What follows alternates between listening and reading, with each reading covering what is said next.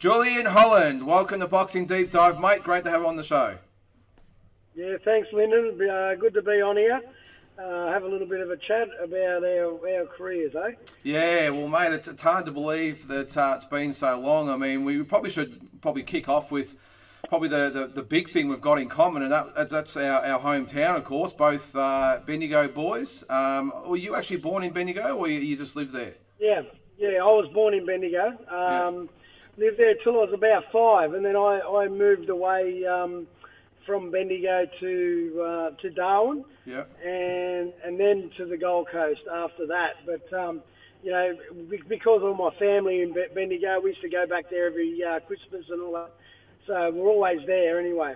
Yeah, well, I was a little bit different. I wasn't born in Bendigo. I was born in a little town called Birchup up in the northern part of Victoria, but pretty much spent about 40 years of my life in Bendigo. But it's amazing. It's probably the one thing that, you know, around the same time, we're the same age, almost the same weight, and from the same town. It's amazing. We've got so much in common, and it's funny. I mean, we've got so much to go over with your career, but it's funny. We actually only met, I think it was 1994, and of all places, it was in Cavill Avenue on the Gold Coast.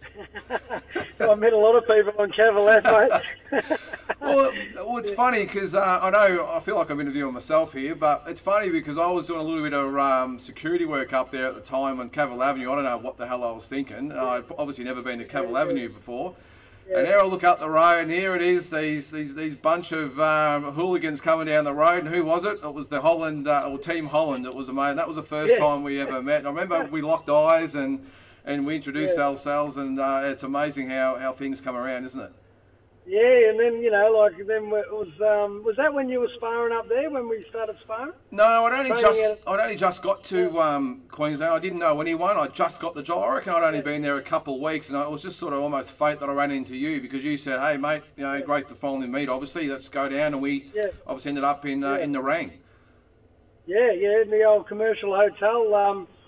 Gee, it was a good gym back then, wasn't it? You know, like all the, you know, like, you know, I suppose those type of gyms, and, you know, it's like your gym in Bendigo with Pat Connolly, you know, they just cut the teeth on so many good boys, you know, and you had the fight to survive in them, really, you know, so you couldn't sook your way around it. You got sort of shortened up pretty quick, didn't you? Yeah, no, exactly. Well, I remember and you're right about the gym factor, because great gyms don't just pop up, you know, they evolve over a long time, and they're not the flashiest gyms. And you're right about my old gym in Bendigo, and obviously Narang. I remember it was under the commercial hotel. It was always hot as hell in there. It was sticky.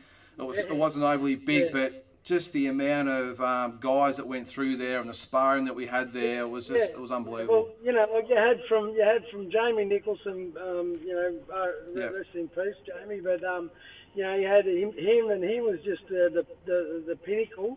And then, you know, you had Brad Sewell, and there was, you know, like there was so many good fighters. Blair and Cole Wilson were there, and you know, like it was always good sparring. Danny Ballot, Queensland champion, you know. I remember crazy, was it Gavin Top as well? He was there. I remember Gavin. Do you remember Gavin? Yeah, he was more. He come up late. No, he came up later, more to Burleigh. Oh, was it? More to Burleigh. I don't think he was. Yeah. But so he was still in Victoria, because I fought Gavin when I come down to finish my apprenticeship back to Melbourne.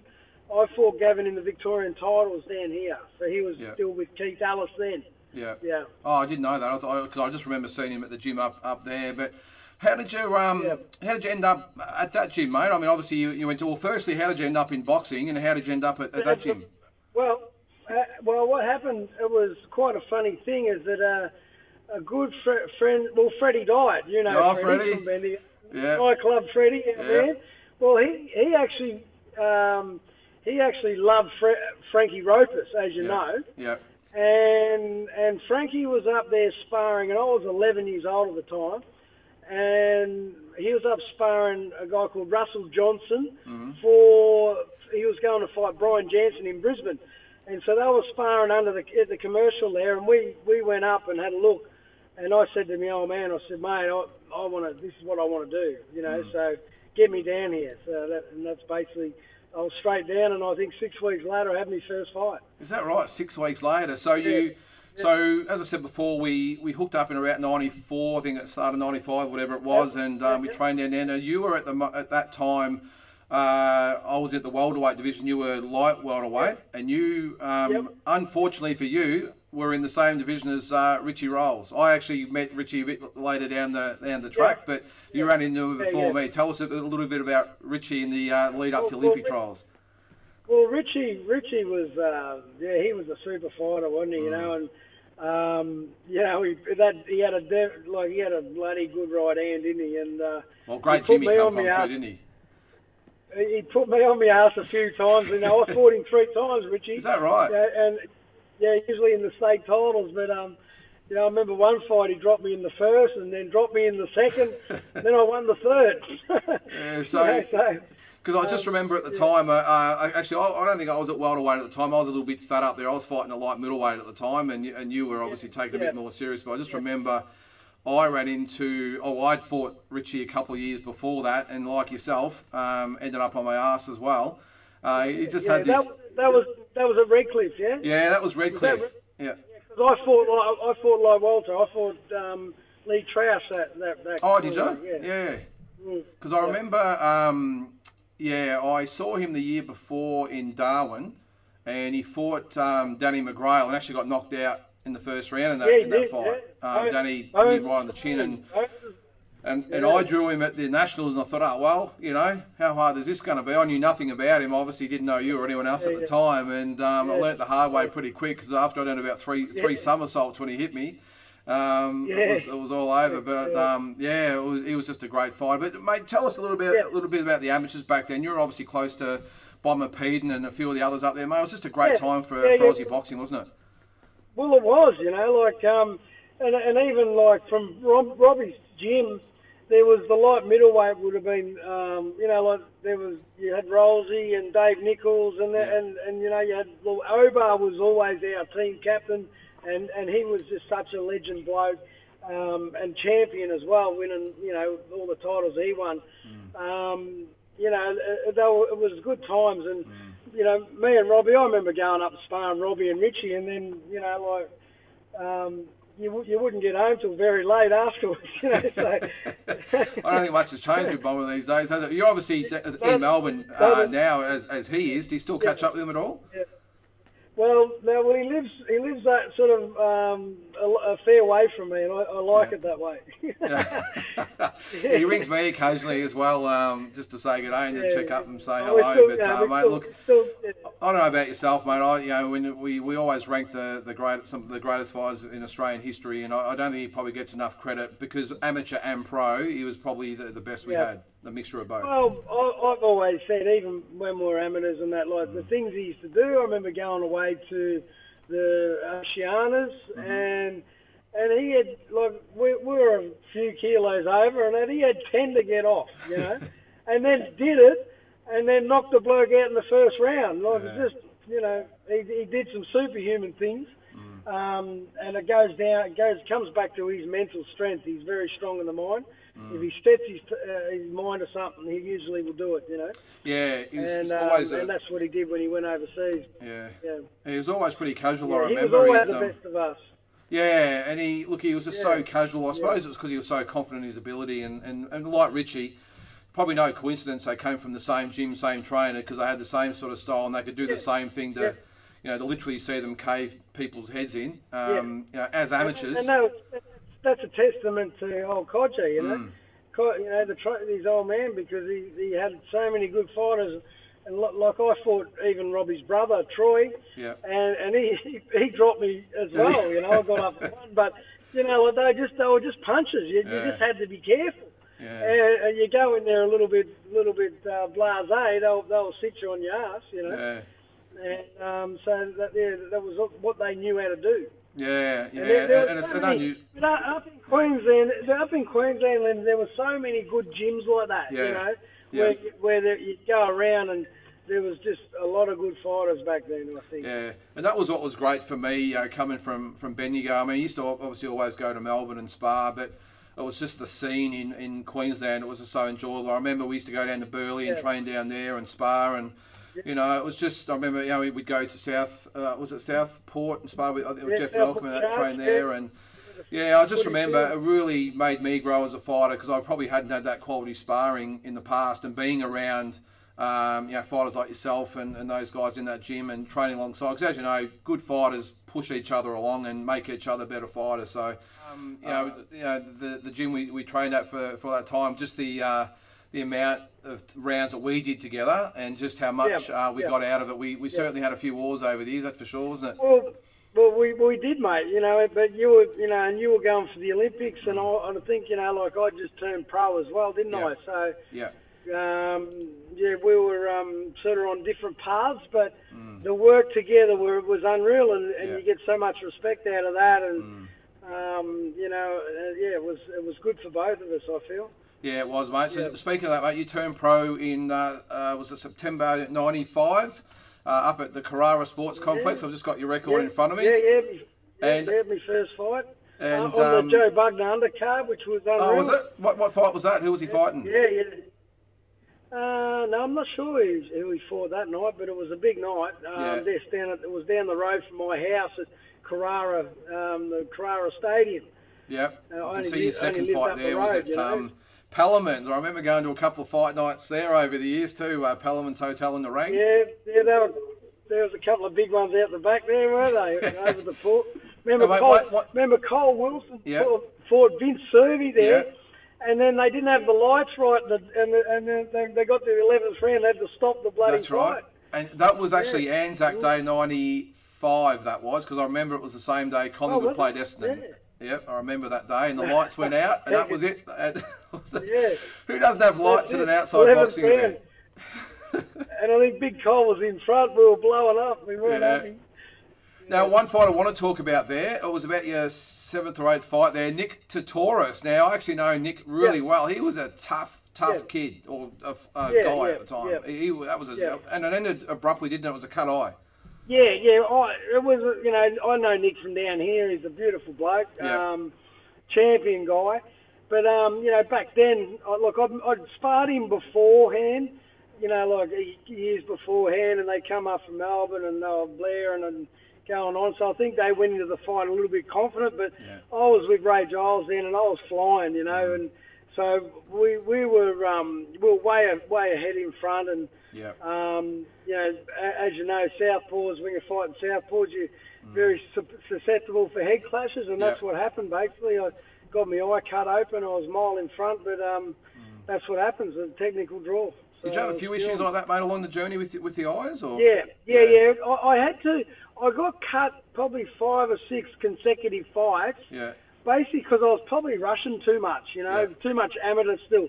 So I had to sort of learn to adapt that style and just relax a little bit more and keep your head out of it, you know. Yeah. Because and then I sort of started getting through a few without cuts, you know. Well, you won the Queensland state title a couple of fights after that, and then you ran into, I didn't actually know this, you fought him, Stefan Scriggins, who was obviously in amateur circles, was one of our best ever amateur fighters.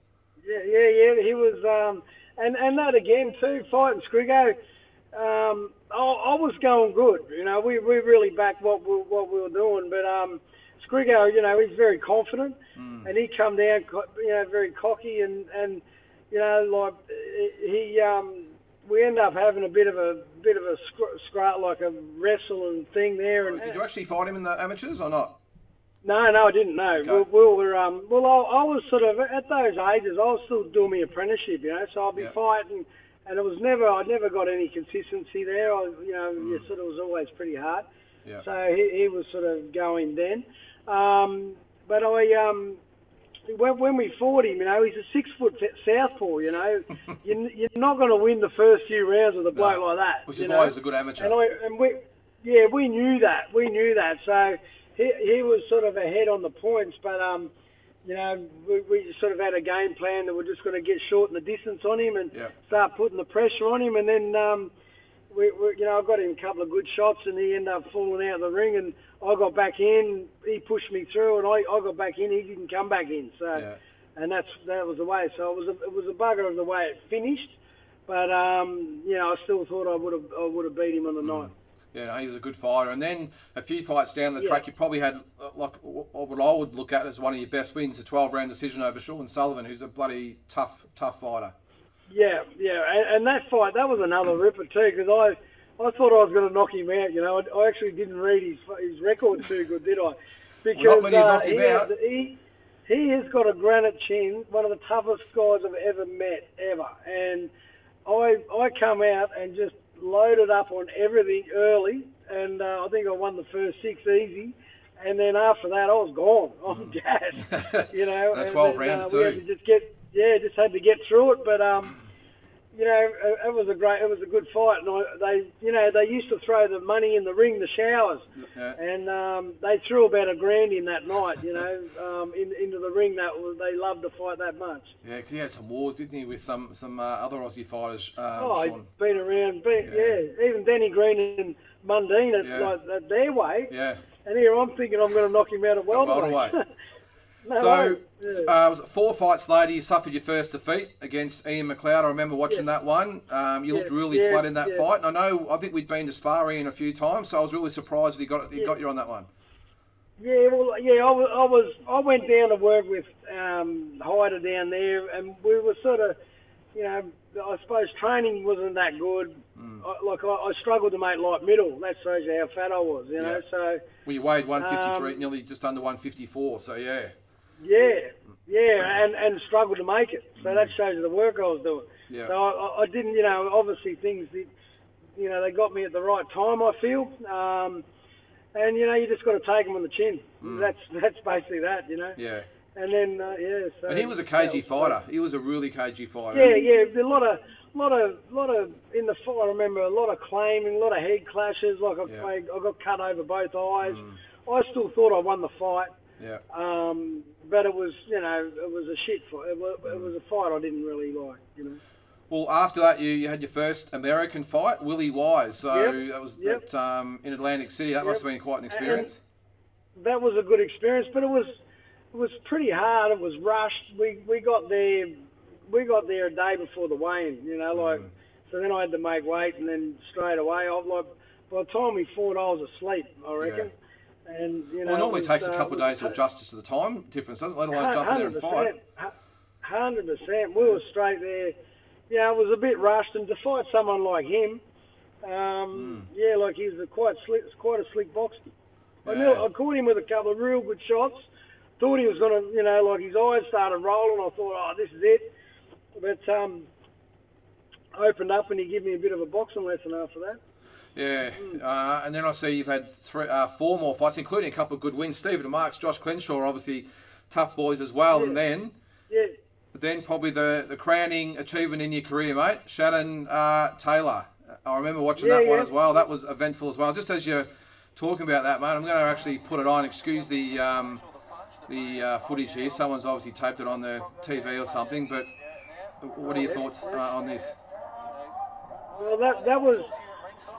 At that point with Shannon, we just we didn't want to get hit early from him, you know. So up to that point, I was just boxing nice with him, and then I got that head clash, and basically our game plan was to start really punching after the 6th round, you know. Yeah. So when I got the head clash, we just said, right, we've got to start going. How did the fight come about, mate? Because I think there was talk, you actually goaded him into the fight, didn't you? You were always at him about fighting, and I remember he stormed into the ring, he meant business, and probably worked in your favour in the end. Yeah, not really. We just, you know, like, we sort of, the fight was always going around, and we were trying to get it, like, come to an agreement, I suppose. And it wasn't until I was sort of getting a little bit bewildered to where I was going, and then the bloke Daniel Rousel rang me up and said, you know Daniel, and he said, you know, will you fight Taylor? And we'll give, you know, because he knew the promoter, and we'll give you this much money. And I just said, yep, because that's what I needed. I needed that fight, you know. Yeah. And wanted it, I suppose. It wasn't about anything else. I just wanted to fight Shannon Taylor. Well, this is only a couple of fights, I think, after he fought Mosley too, wasn't it? Yeah, no, it's his next one, yeah. Yeah, because I remember him saying, it was either before, I think it was beforehand they did the interview, and he said, I'm sick of this guy, I'm going to shut him up, I'm going to do this and down to that. And he charged into the ring and he foaming at the mouth, and who'd know the Fighting Farrier had meet him there and sent him on his way. It was an awesome night. I remember watching on Fox Sports Live, and I remember jumping around the lounge. It was a great fight. And I would have liked, you know what, I would have liked another one as well, like, you know, a two. And I went up there and he wasn't ready to fight, and then he challenged me, and I was back working, farrieing, and like had retired from boxing, sort of thing. So I never really eventuated, but it would have been good if we had him, I reckon. Yeah. You know, just to sort of even it up. And I think from memory, talking to some of the people that there, it was a little bit eventful afterwards. Not many people up there liked the fact you got there, boy. Yeah, there was a couple of people a bit cranky with it, I think. They might have had the money on us, I'd say. Well, knowing the Holland clan, mate, and the crew, I've got a feeling you didn't take one step backwards anyway, even though you're in hostile territory up there. Well, we were in very hostile territory. We had to do the right thing, I think. Yeah. It was getting a bit hairy. I bet it was. Now, you only had the 3 fights after that. You ended your career in 2002 with a knockout win over Zulkifar Joy Ali. That was in Melbourne, the Festival Hall as well. So not a bad way to go out. Was it something that you... So go ahead, mate. Well, it wasn't planned, that. I just remembered that night. There was, you know, a lot going on, and my family and everything like that, and I sort of went. I remember walking into the ring, and I was like, I don't want to be here. You know what I mean. And I've never been that way. And then that was when I sort of decided to sort of give it up for a while.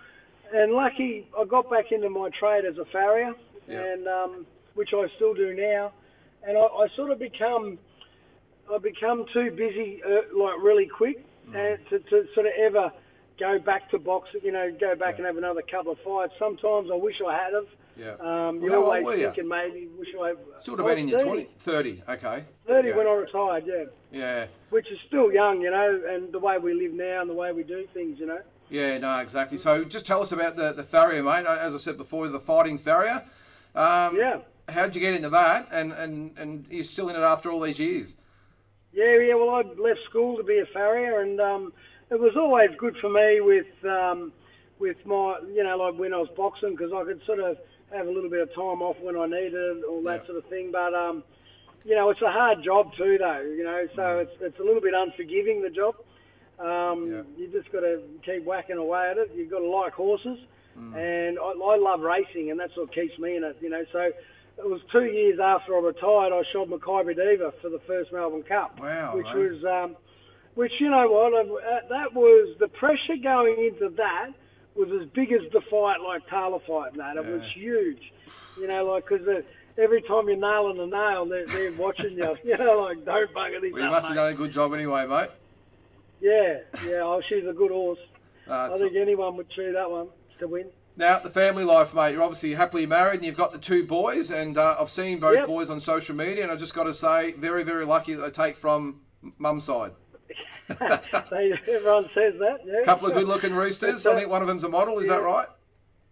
Oh, no, he's been doing acting and all that. An actor, sorry. It's been a bit tough through the COVID, because everyone's been locked down to sort of get out, but he wants to, and he's been studying law and business commerce, and now the bloke, he's doing architecture and building construction. Yeah. Awesome. So both the boys are at uni, and they're going good. And neither one of them ever expressed interest in getting into the fight game, mate? I tell you what, they're both pretty good athletes, and if they wanted to, they'd be all right at it. Yeah. Because they train with me, and they can throw them good. But, you know, I've sort of said, look, it's a hard go.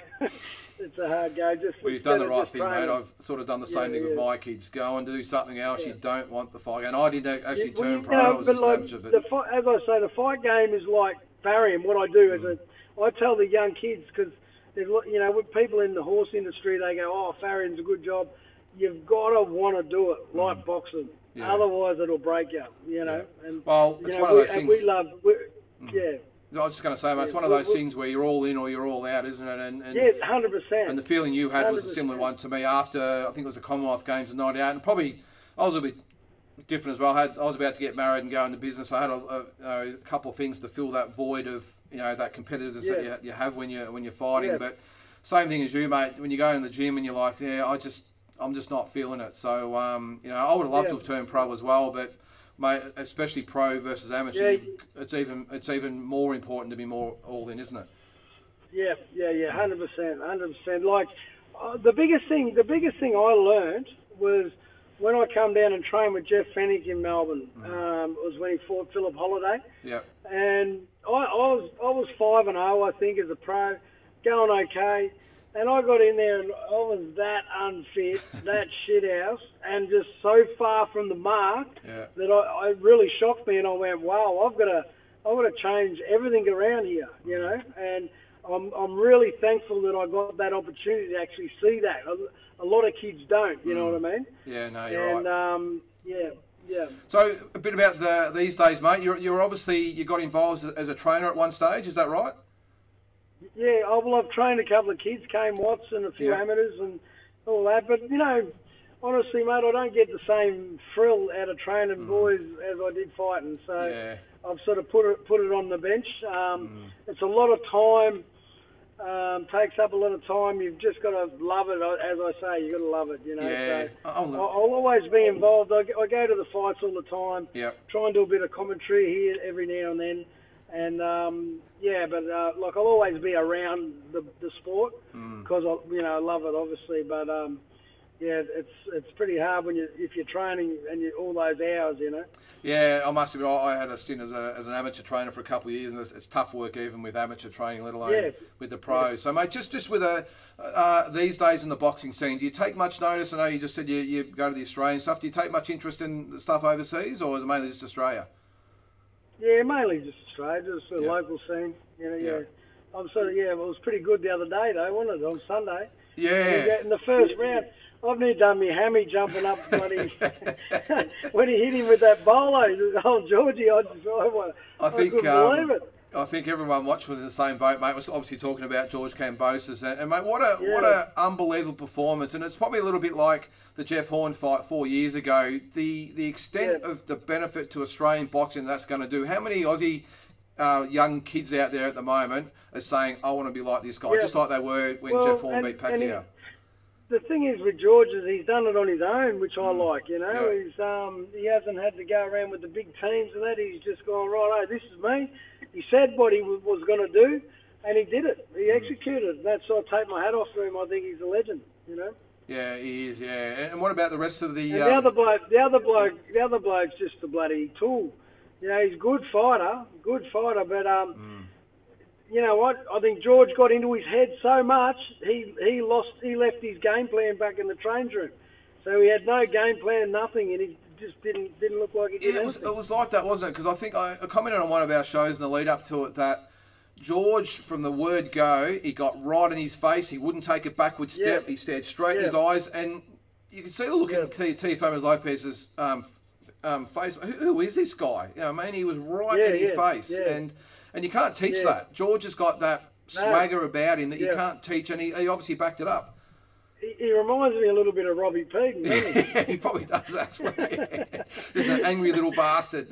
100%. No, that's great, mate. What about the rest of the Aussie scene at the moment? Anyone you sort of got your eye on out there, or? Look, there's some good boys. There's like the good boys in Queensland at the moment, aren't they?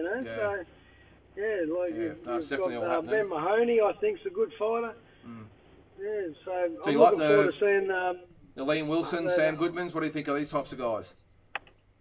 And mate, Justice Hooney's the one I'm sort of really. I just think he's fantastic. Doing the right thing. Shame that he broke his hand on Gallen's head, which he was always going to, wasn't he? I keep telling people, they all go, "Oh, you reckon he'll beat him?" I'm like, "You kidding me or what?"